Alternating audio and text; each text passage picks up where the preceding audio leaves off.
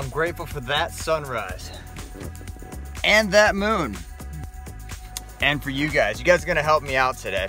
I talked to a guy yesterday. His name's Leroy. He's in Las Vegas, Nevada.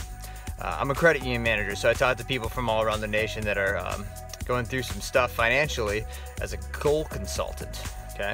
So tracking with me here, he was in a house last May that ended up going into foreclosure.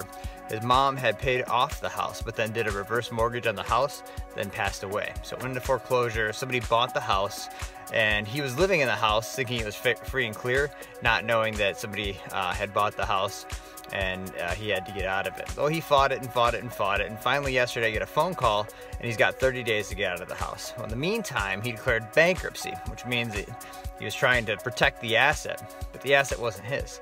So it was bad advice, and so now he's got a really bad credit score, not a lot of income, and in 30 days he's not gonna have a house. I'm thankful Thursday, I'm thankful that I have a house and a credit score and income. It's nice to have options that this man does not have. But you guys have a lot of resources and you know a lot of people.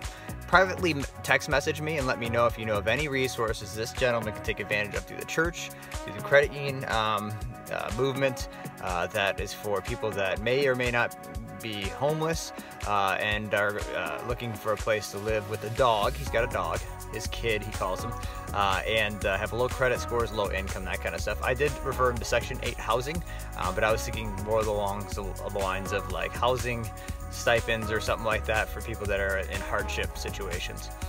So we're in Hosea.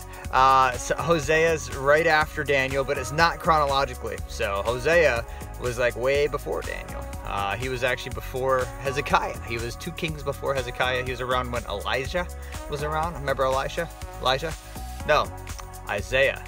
I get those guys mixed up. He was around when Isaiah was around. And so he's talking about the fall of Jerusalem. It's kind of weird when you're going through the Bible and then like they're starting to talk about the fall of Jerusalem again. So Hosea is PG-13, starts off a little PG-13, and the point is he's got Isaiah and Jeremiah kind of preaching the same message. He's using Hosea in a specific way with very blunt things that Hosea is told to do to give a very clear and blunt message to Jerusalem that's how they're acting. So definitely put the earmuffs on the kiddos when you listen to Hosea.